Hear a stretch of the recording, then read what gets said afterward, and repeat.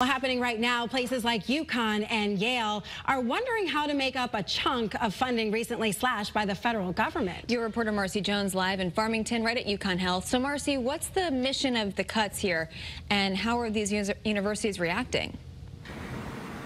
Good morning, Kate and Tracy. Well, one side said funds will definitely be better spent going directly to scientific research rather than administrative costs. However, now places like UConn and Yale are wondering, one, where they're going to come up with this money, and two, what the potential impacts will be if they can't. Now, the move by the National Health Institute is going to significantly reduce reimbursements for indirect research costs to just 15%. For context, places like UConn previously were reimbursed up to 60%.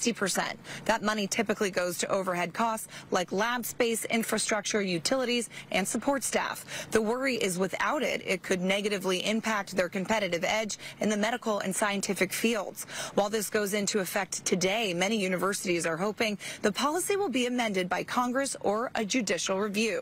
Back out here live, coming up, we're going to be talking about how UConn is responding to this move and what they're hoping will happen. Your reporter in Farmington, Marcy Jones, Channel 3 Eyewitness News. All right, thanks, Mars. 5:15.